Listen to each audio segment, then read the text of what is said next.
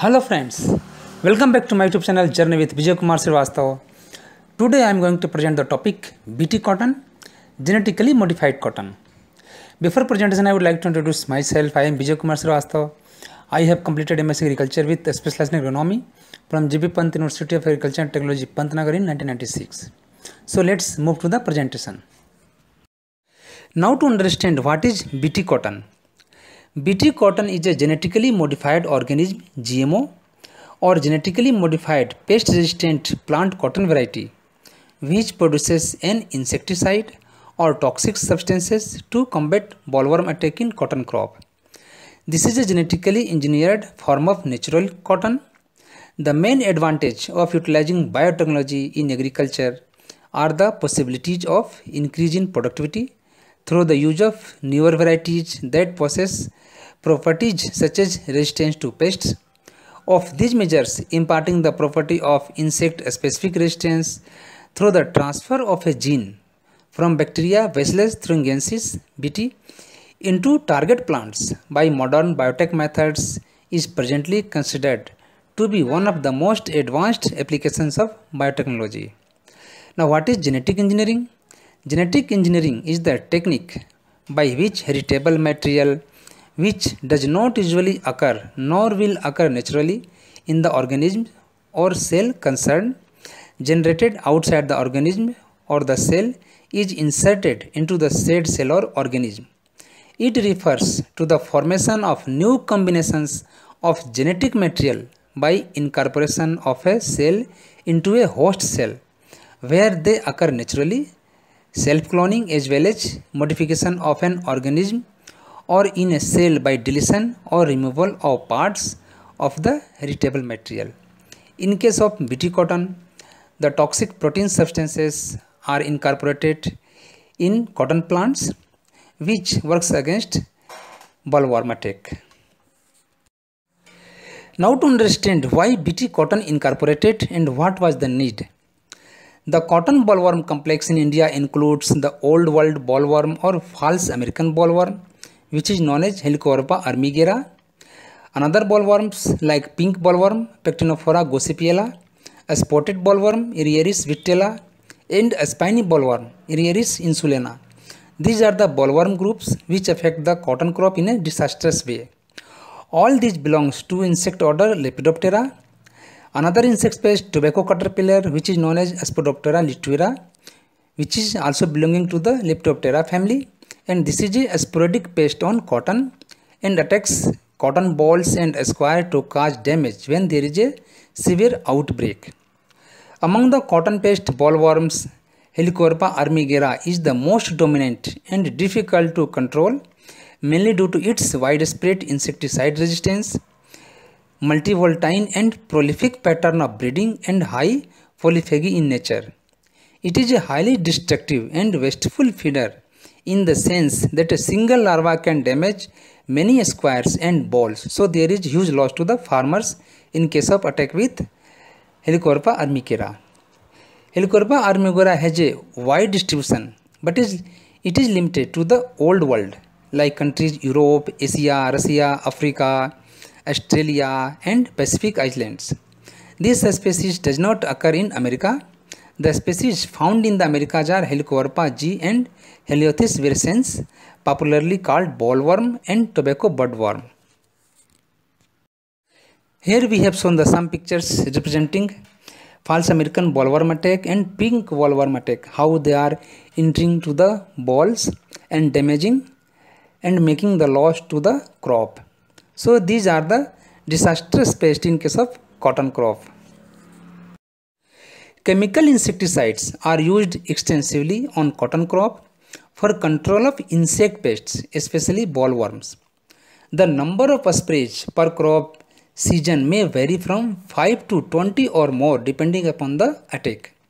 It is estimated that insecticides worth about rupees 30 billion are spent annually in Indian agriculture, of which 60 billion are spent for the control of cotton pests and 12 billion against bollworms alone.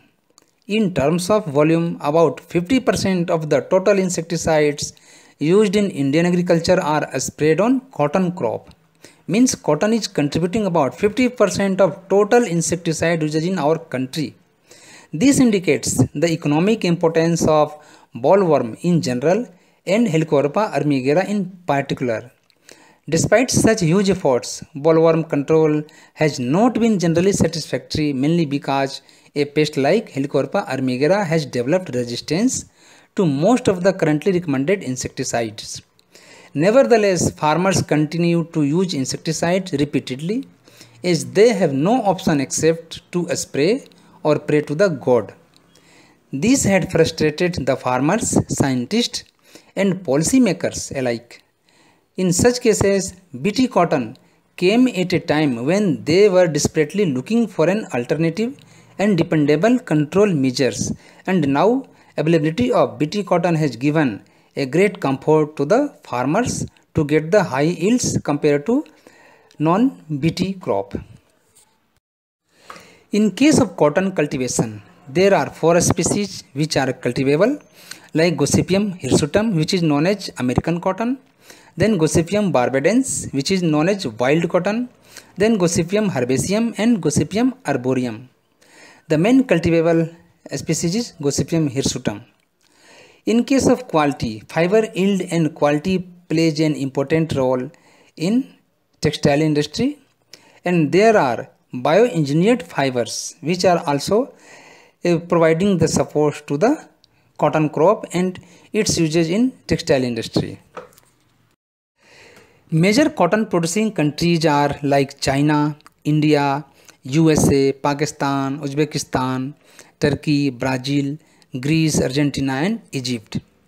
Then major cotton producing states in India which are playing important role, like Maharashtra is number 1, then Gujarat, Andhra Pradesh, Karnataka, Tamil Nadu. These are the major states which are playing important role in contribution to the cotton production. Then Punjab, Haryana, Madhya Pradesh and Rajasthan are also contributing significantly. India is world number 2nd producer and exporter of cotton after China. Cotton crop is playing a great role in contributing India's white gold revolution.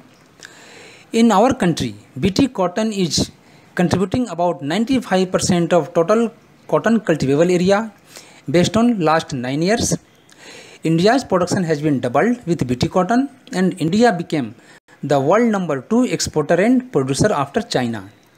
India's BT cotton success is a result of partnership between farmers, seed and biotech companies, agriculture universities and academia, trade, government policies, some NGO and news media. To produce BT cotton, the bacteria Bacillus thuringiensis was used. Bacillus thuringiensis is a soil-borne bacterium which is toxic to insect pests and safe to higher animals. It is widely used as a bacterial insecticide.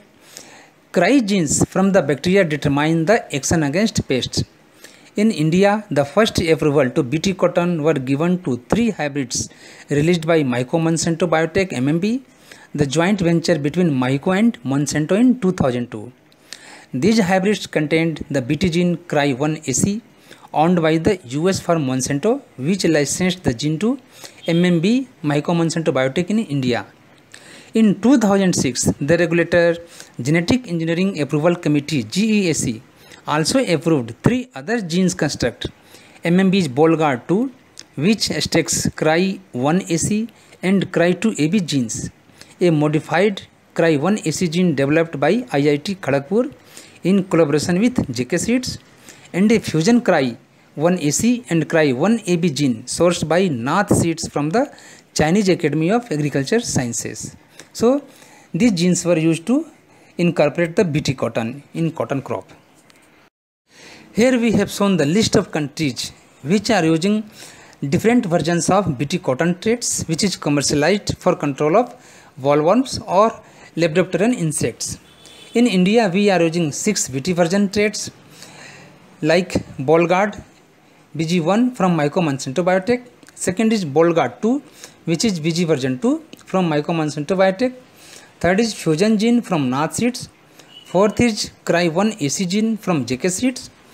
Fifth is BT gene from Central Institute of Cotton Research, which is the subsidiary of Indian Council of Agriculture Research, Government of India Enterprise. And after that, Cry1C gene from Metahelix. In Brazil, Bollgard 1 is used. In Australia, there is use of Bollgard, which was phased out in 2002-2003 and underused Bollgard 2. Then USA, it is used Bollgard and it was discontinued after 2009. Then now underused Bollgard 2 and Wide Strike from DoAgroScience. In South Africa, there is use of VT version Bollgard, and in China, it is used Bollgard and CAAS BT gene, which is China Academy of Agriculture Sciences contribution. Now we will study about chronology of BT cotton development in India. On March 10, 1995, Department of Biotechnology of the Government of India permits import of 100 grams of transgenic Cocker 312 variety of cotton seed cultivated in the United States by Mahiko Company. This variety contained the Cry1AC gene from the bacterium Bacillus thuringiensis. In April 1998, Monsanto Mahiko tie-up was there in India. Monsanto given permission for a small trials of BT cotton 100 gram per trial by Department of Biotechnology. On November 28, 1998, thousands of farmers occupied and burned down BT cotton trial fields in Karnataka as part of Operation Cremation Monsanto. Again on January 6, 1999, Bandana Shiva Research Foundation for Science, Technology and Ecology goes to the Supreme Court challenging the illegality of the field trials authorized by the Directorate of Biotechnology.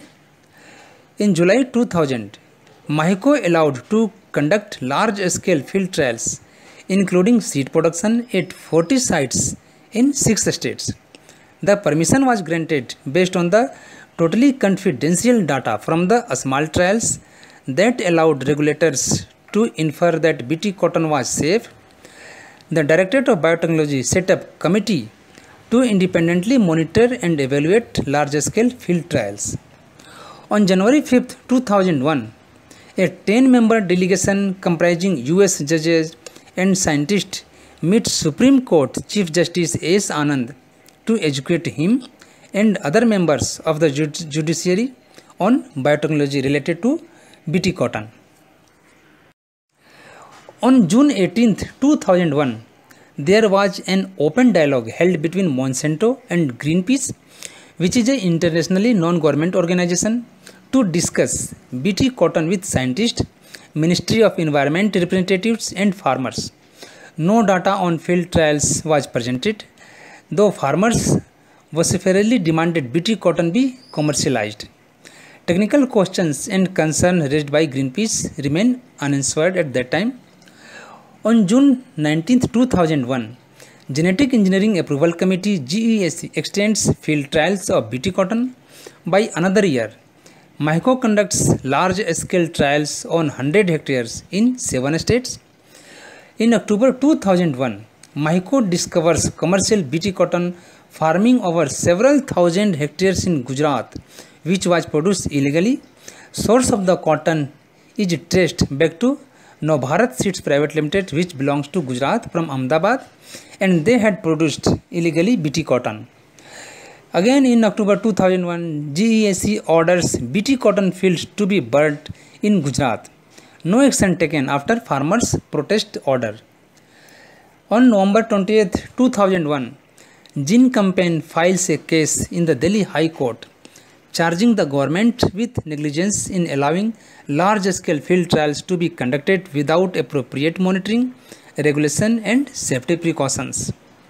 On January 23, 2002, Dr. Manju Sharma, which is Secretary of Directorate of Biotechnology, declares that the latest round of BT cotton trials were satisfactory, and that is up to the GESC and Ministry of Environment to decide on a date of commercial release.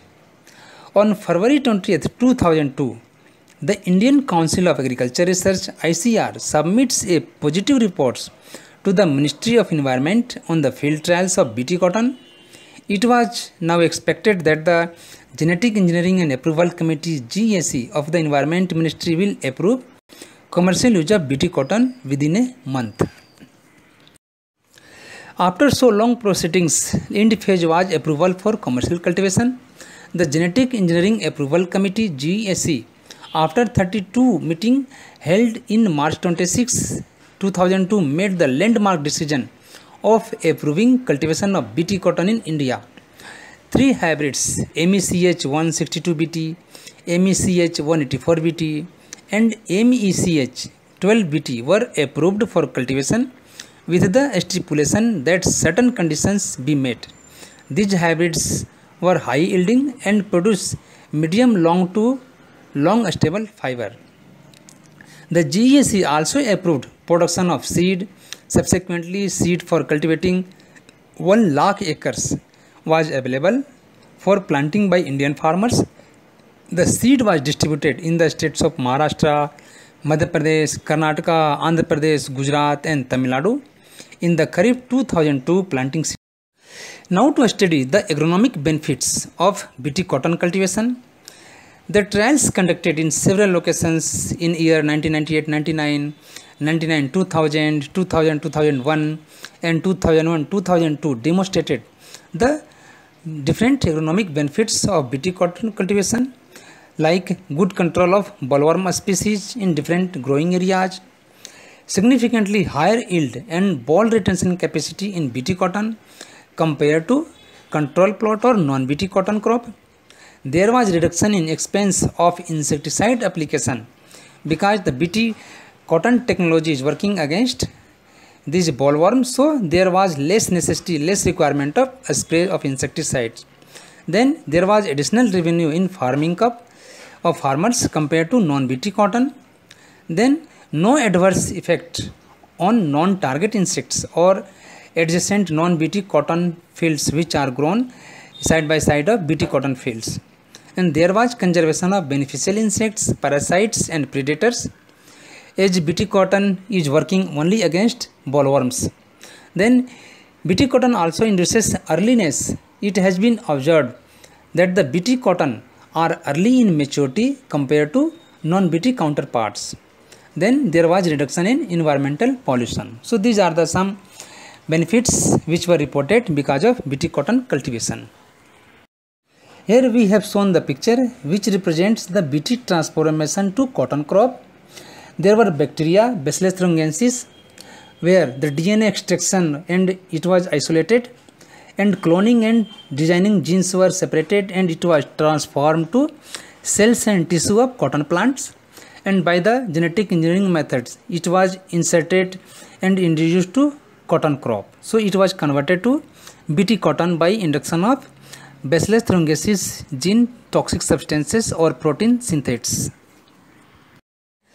Now to understand how BT works and what is the mode of action of Bacillus thuringiensis bacteria. In case of BT cotton, the BT spores and BT crystalline toxin substances are incorporated to cotton plants, and when the caterpillar of bollworms is feeding to the cotton crop, there are BT spores and BT crystalline toxins are entered to the larva body. Within minutes, the toxin binds to specific receptors in the gut wall of the larva and caterpillar stops feeding. Within hours, the gut wall of larva breaks down, which allows the spores and normal gut bacteria to enter the body cavity of larva, and the toxic substances are dissolved in larva body.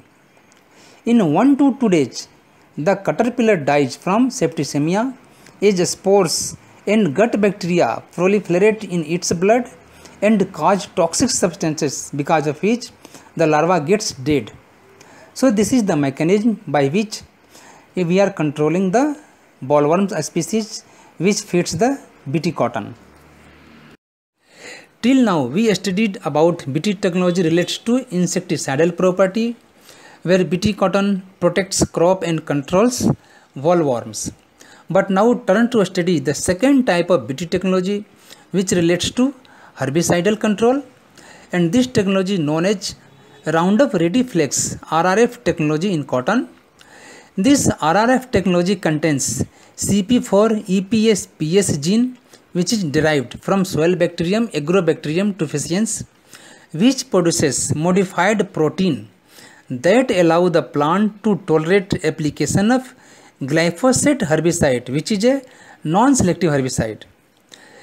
Thus, while farmers cannot spray glyphosate in normal cotton, as the chemical cannot distinguish between weeds and the crop itself, but now in case of Roundup Ready Flex, the cotton crop is incorporated with gene where we can spray the Roundup chemical, which will kill the weeds, not the original plants of cotton. So this technology will prove beneficial to control the weeds in case of cotton cultivation. This technology is till now not permitted under research. When the BT cotton was introduced, there were some concerns which were causing a lot of disputes among farmers and institutions, like this genetic purity, expression of BT toxin in the plant, duration of toxin production in the plant, homozygous or heterozygous condition of BT gene in the hybrid. After that, DNA fingerprinting of genotypes, identification of markers of individual events for genetic purity test, notification of expression level of other events need a special attention for long-term harnessing of the benefits conferred and the sustainability of this promising technology. So these were some concerns which were raised while the introduction of BT cotton. Now to study the benefits of BT cotton. BT cotton has several advantages over non-BT cotton. The important advantages are like increase in yield, protection from bollworms, reduction in pesticide use, reduction in cost of cultivation because of less insecticidal chemical spray, reduction in environmental pollution. Then genetic resistance. This technology is proven for long time and its action against bollworms will continue and there will be no breakdown and it will take long time for resistance development. Then eco-friendly, no adverse effect on parasites, predators and beneficial insects and no health hazards.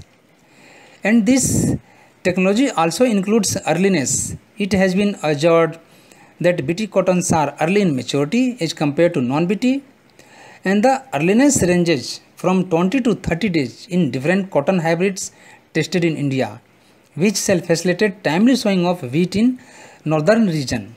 Then good fiber quality, which is having the medium to long staple length. Then good ball retention capacity and proper bursting and uniform quality. So these are the some important advantages over non-BT cultivation. Now we will study about final conclusion about BT cultivation. BT cotton is undoubtedly the most extensively studied cotton variety today. Rigorous scientific studies conducted in India and abroad demonstrate that BT cotton and its products are safe for environment, humans, animals and agriculture. In fact, the use of BT cotton is a positive step towards environmental protection because it makes possible the reduction of the insecticide load in the environment and reduces handling of such chemicals by farmers. This reduced use of insecticides will enhance the effectiveness of biological controls and implementation of integrated pest management programs. The higher farm income observed in the experiments has now been demonstrated by the large-scale use of BT cotton by Indian farmers, and the incorporation of the gene is proving an effective and environmentally friendly plant protection tool, resulting in greater cultivation of BT cotton in coming years. The cotton trade is looking forward to the productivity and quality benefits of BT cotton seed. Efforts were being made to incorporate another gene, Bollgard 2, to improve efficacy and postpone possible resistance problems. As newer products are approved in the regulatory system, it is likely that farmer will have greater choice to plant hybrids according to market quality requirements in coming days. So this was all about BT cotton. So this presentation was all about BT cotton, which is genetically modified cotton. Hope this presentation is very helpful to all of you. Now my presentation ends here. Thank you very much. I have given here my YouTube channel details, and having request, please visit the channel, subscribe it, and provide your kind and valuable feedback for further improvements in next presentations. Thank you.